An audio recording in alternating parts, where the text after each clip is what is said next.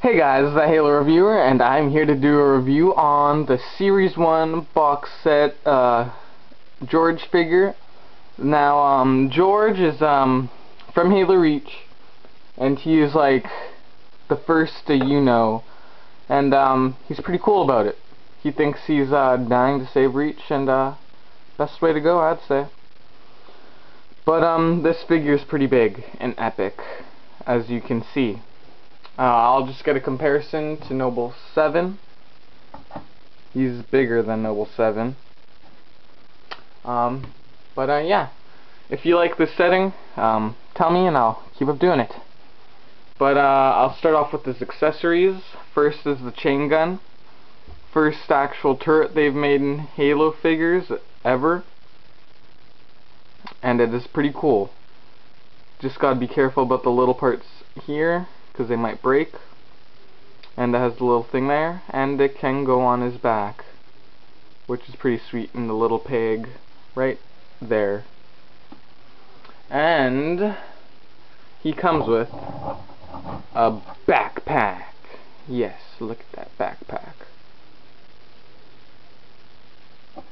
And it has a custom slit for his back right there, so it can just squeeze on. Now, one problem right off the bat is that this figure is very top heavy. He'll just fall over if you don't have him balanced. And I don't really like how his arms look really small. But articulation is pretty good. Head can turn, would be able to turn 360 degrees, but it's hindered by the little piece right there. Head can go down and up and a bit to the sides.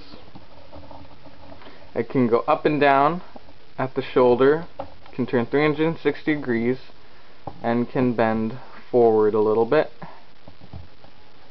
And it can bend 360 degrees at the wrist and can bend a little in and out. He has waist articulation, not that much though, and he can bend at the hip, out and in, forward and back, can bend at the knee, can bend, just take this off for a second, can bend at the ankle, and not really at the toe. But another problem that I have with this figure is that this ankle can't bend, and you can't really fix it because it's his ankle's being blocked by his padding. But other than that, this figure is very game accurate. Very game accurate.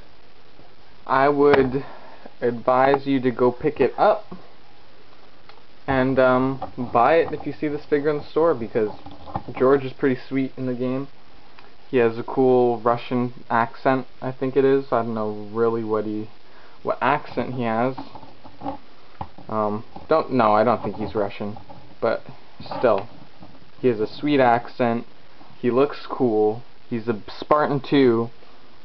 At first, Jorge was my favorite just because he was a Spartan 2 and he looks sweet. But yeah, that's about it for this review. So thanks for watching. Rate, subscribe, do all that cool stuff, and thanks for watching the Halo Reviewer. Bye.